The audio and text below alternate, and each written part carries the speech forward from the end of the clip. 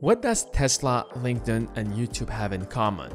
Besides all of them being tech companies, they were all founded by PayPal Mafia.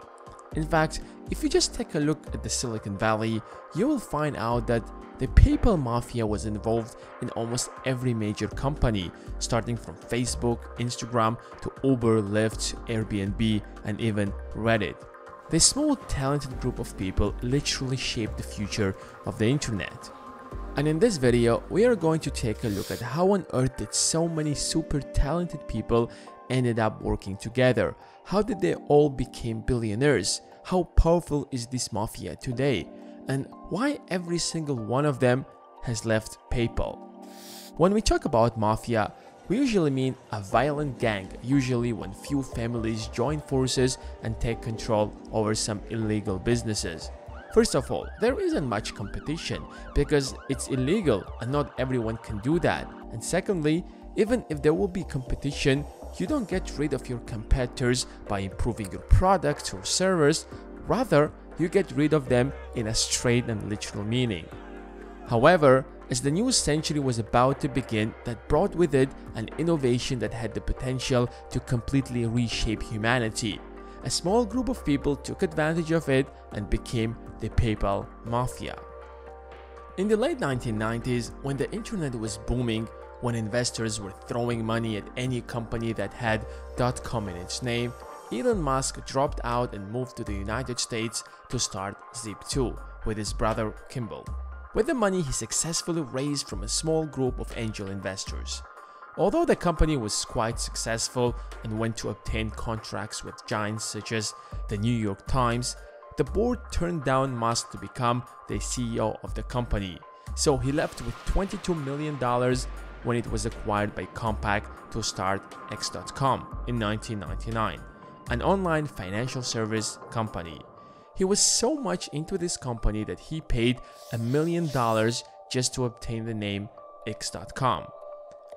However, he wasn't the only one with this brilliant idea to start online banking. It's the late 1990s, everybody was trying to turn any service online and make a fortune. A year before that, Peter Thiel, together with Max Levchin, who moved to the United States right after the fall of the Soviet Union, founded Confinity. The goal was to make money transfers simple and easy online. The prime target were the PDA users. It was basically the iPhone of that time, a little digital assistant. However, later on they realized that they could sync the software with email and the web, so with or without the PDA, the users could transfer money, and they named this product PayPal. That's how PayPal was born. Transferring money today seems such a basic idea. However, in the 1990s, that wasn't the case. The ability for anyone to transfer money around the globe was something revolutionary. The rivalry between the two companies was fierce. To boost up their users, Confinity started offering $10 bonus sign-up and a $10 referral bonus for each new user. It might seem like X.com would offer exactly the same to stay competitive. However, they raised that number and offered a $20 bonus for each sign-up and a $10 bonus for each referral sign-up. You are probably already guessing how it went for both companies. They were bleeding cash, and it was only a matter of time before one of them would go bankrupt. But regardless, it was a brilliant idea, because no one would mind free money. So the number of users grew dramatically. In the next 3 months, PayPal had already attracted 12,000 users. However, what really made PayPal so successful was eBay. It was kicked off a few years earlier and already was at the top of the internet at that time. Despite its dramatic growth, the only way to pay for things was through checks, which were extremely inconvenient. That's why they chose to integrate PayPal into their system, which made PayPal even more popular. On the other side, Musk was in a little trouble with X.com because his key partner, Harris Fricker, resigned, and many important engineers left with him. Unlike Confinity, who only focused on transferring money online, X.com was an actual bank with an appropriate license. But of course, one of their major services was transferring money to one another, which made the two companies fierce competitors. The two companies fought to gain eBay users, but at some point, they realized that this competition will hurt them both. On one side, PayPal was much more popular than X.com, but it was bleeding cash, while X.com had plenty of cash around, which pushed the two companies to merge under the name PayPal. This decision later came to be extremely crucial. For the last 5 years, investors were blindly throwing money at every company that added .com in their name. So the next year, in 2001, the bubble burst and most internet companies literally went bankrupt one after another.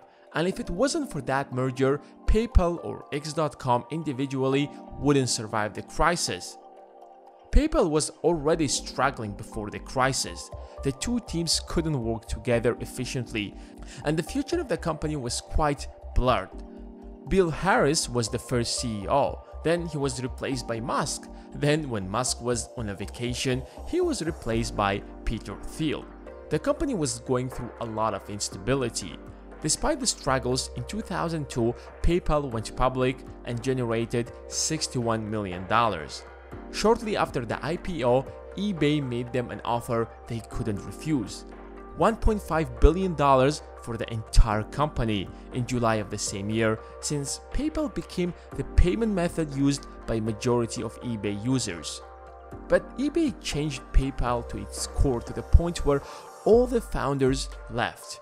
But they didn't just leave, but founded some of the most innovative companies in the world. Steve Chen, Chad Hurley, and Jawad Karim, who kick-started Confinity with Peter Thiel, went to start an online video sharing company that they named YouTube. In 2005, the service took off incredibly fast, and by 2006, Google made them an offer they couldn't refuse and purchased YouTube for $1.65 billion. Reid Hoffman, who was on the board of directors of PayPal and the executive vice president, started LinkedIn in 2002, the first business-oriented online social network. Today, LinkedIn has almost 600 million users and operates all over the globe. And in June of 2016, Microsoft proposed to acquire LinkedIn for $26.2 billion in cash, an offer they couldn't refuse. That also put Hoffman on Microsoft's board of directors and made him a billionaire. And then there is Elon Musk, who doesn't need an introduction. Since he was the biggest shareholder, he earned $250 million from this deal, but was only left with $180 million after taxes. His ambitions were beyond this world. Anyone else would start maybe a company and leave the rest on an investment fund, but not Musk. He started a rocket manufacturing and space transportation company with $100 million right after exiting PayPal to colonize Mars and make humanity multi-planetary species.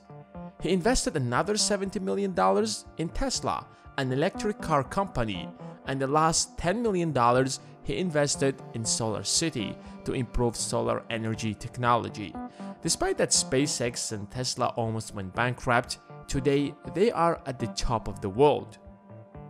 He also launched Neuralink, a neurotechnology company that develops implantable brain-machine interfaces, and The Boring Company, to dig tunnels underground to reduce traffic. In fact, he started the company because he couldn't take the LA traffic anymore. Peter Thiel, who was the CFO at PayPal, started a hedge fund, Clarium Capital, with the $55 million he has earned from PayPal deal. He became the first outside investor in Facebook. He invested $500,000 for 10.2% equity. Thiel was not only actively involved in Facebook's day-to-day running, but also helped the company to survive the 2008 crash. And when Facebook went public, he sold most of his shares and became a billionaire. Former vice president of PayPal, Jeremy Stoppelman, went to start Yelp with a few other PayPal employees.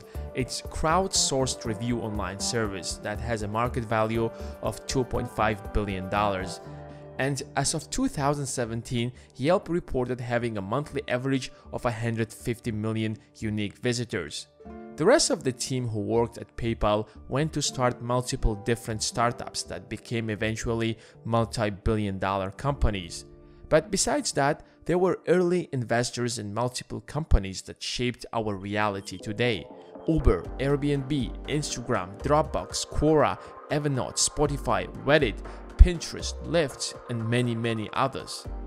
This group of incredibly talented people later came to be known as the PayPal Mafia. I hope you guys have enjoyed this video. Give it a thumbs up if you did and hit the subscribe button and the bell besides it. Thanks for watching and until next time.